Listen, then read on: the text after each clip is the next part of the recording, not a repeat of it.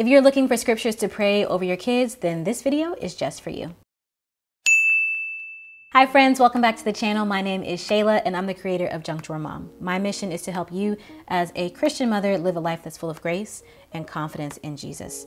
So today I want to talk about how to pray scriptures over your children. So if you're a new believer or you really want to try to incorporate more more scripture into your prayer life, then this is a good way to do it, especially when you're praying for your kids. I just feel like praying for your children is something that can be glossed over because it just kind of slips our mind. We're so worried about, like, are they getting enough to eat, and are they developing properly, and do they have the clothes they need in school and all these things. But like taking care and nurturing the spiritual side of them is just as important, if not more important. So the Bible is not only a story of how God has redeemed us. You can actually use scriptures to pray and ask God to implement those things in your life.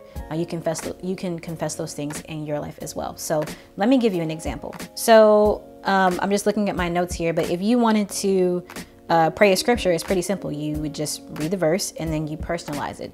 So here's one, Isaiah 54:13. It says, "All your children shall be taught by the Lord, and great shall be the peace of your children." That's a great verse.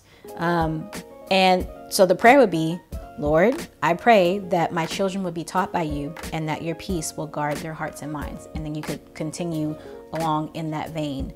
Maybe you want their heart and mind to be guarded from things that they see on social media or influences at school, etc. And you would just, pray along those lines. Here's another one, Psalm 139:13 and 14. It says, "For you've created my inmost being.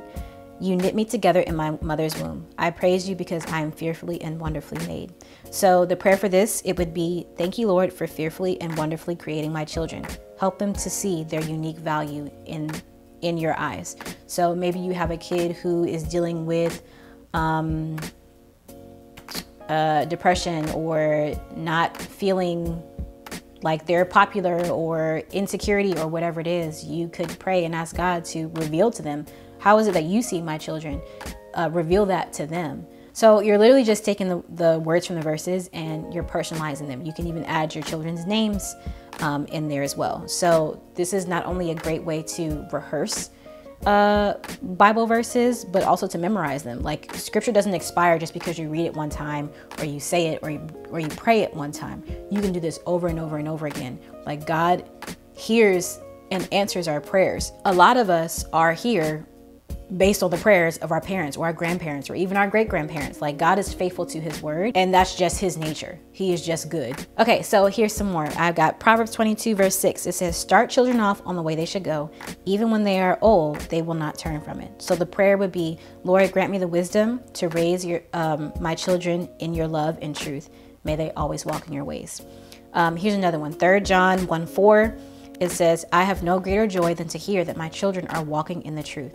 So the prayer would be, "Lord, may my children always walk in your truth, bringing joy to your heart and to mine." And here's another one, 1 Timothy 4:12. It says, "Don't let anyone look down on you because you're young, but set an example for the believers in speech, in conduct, in love, in faith, and in purity." So the prayer for that would be something like, "Lord, empower my children to be examples of faith, love, and purity to everyone around them." So if you're looking for more ways to pray scripture, I've created a completely free prayer prompts guide for you. These are all scripture based, and it'll help you to have a more dynamic prayer life.